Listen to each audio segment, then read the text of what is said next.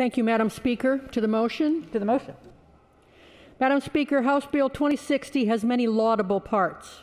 Grant funding to help students with mental and behavioral health issues, increasing instructional time for students who may have particular needs, such as foster children, students from low-income families, and students whose first language may not be English, grants for arts and music and literacy programs, and a whole range of other wonderful ideas. That's why House Bill 2060 passed out of the House Education Committee with bipartisan support. All of these positive ideas with bipartisan support are now thrown into question by one line in this bill that has been glossed over, if it was mentioned at all, by the Oregon Department of Education Director Gill and his staff.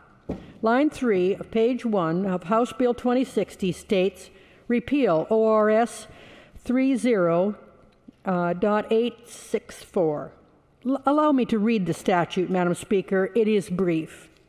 I quote, "Any person claiming to be aggrieved by the reckless disclosure of personally identifiable information from a student's education records as prohibited by standards issued by the State Board of Education or the governing board of a public university listed in ORS 352.002 may file a civil action in circuit court for equitable relief or, subject to the terms and conditions of ORS 30.265 or 30.300 for damages or both. The court may order such other relief as may be appropriate.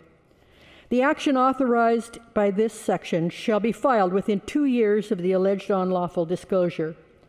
In an action brought under this section, the court may allow the prevailing party costs, disbursements, and reasonable attorney fees."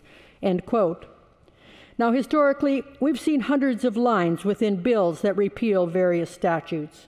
We rely on the agencies or the members who sponsor the bills to explain the ramifications, positive and negative, of their proposed legislation. The governor, who proposed this legislation, and the Department of Education on whose behalf the bill was introduced, owe the House Education Committee an explanation.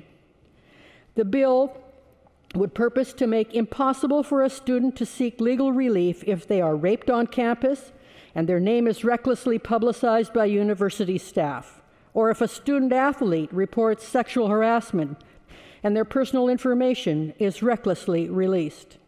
Let me again emphasize the term reckless. For those of us who aren't lawyers, reckless, in terms of tort law, would mean that a person willingly takes an initial action that a reasonable person would know will likely lead to the act being committed. In plain language, they do it on purpose. Not only accident, not a slip-up, not sending out the wrong email to the wrong person, on purpose. For this body to pass a law removing the right to seek justice if a student's name and personal information is released, but the state, on purpose, after they reported abuse, rape, or harassment, is totally unacceptable, especially in the light of the work the legislature has done just recently to make sure all victims are heard and respected. Madam Speaker, colleagues, please give us a chance to take this bill back to committee to fix it. It's a good bill, and it'll do much good for many people, especially students who are traditionally underserved, students of color, and low-income students. We need to hear from the governor and the Department of Education to explain why this poison pill was placed in an otherwise good piece of legislation and why it wasn't brought to the attention of the committee. We need as many voices as possible to be consulted now that this new information has been brought to light. Victims advocates, student advocates, teacher advocates, representatives from associations of attorneys and parents groups, college students themselves, and others who have a right to be consulted. All of these and more should be allowed to make their voices heard now that the repercussions of the repeal of this statute have been made known.